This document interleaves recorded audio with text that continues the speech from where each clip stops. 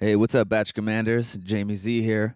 Want to show you how to do instant crossfades and clip gains with this region window here. So you want to make sure that the window's expanded. Let's get started. So I'm going to hide it with Option R. And here's what we want to do. We want to hit Key Command, Option R to open up the region window. Want to go to our General tab, and we want to search for region window. And here's all of our options for different mouse clicks in that window.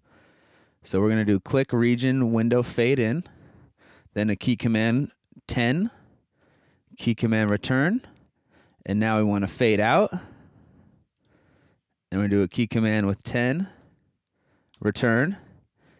Now we want to go to type, and we want to hit X for Xfade with followed by return. And then we want to do one more key command, Option R. And then we can save this as 10 millisecond Xfade region window. And you can save that to your user quicks list so you can pull it up at any other time. So let's run it. Let me select my region here, and we'll do 10 millisecond Xfade. See, opens the region window, types in your fade amounts, selects Xfade. Now if we zoom in here, you can see we got some nice crossfades.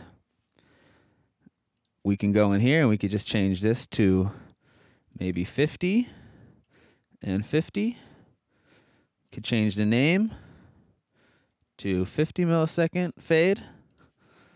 Let me undo these fades right there. Highlight the region and 50 millisecond fade. And we can also use the same window for clip gain. So we do Option R, search for region window in our General tab, and now we want to click gain in region window. Do key command 5, enter, and Option R to close the region window. So gain 5 dB region window. Save this to our quicks list, select a region, gain 5 dB. You can see it gained up. Let me undo one more time.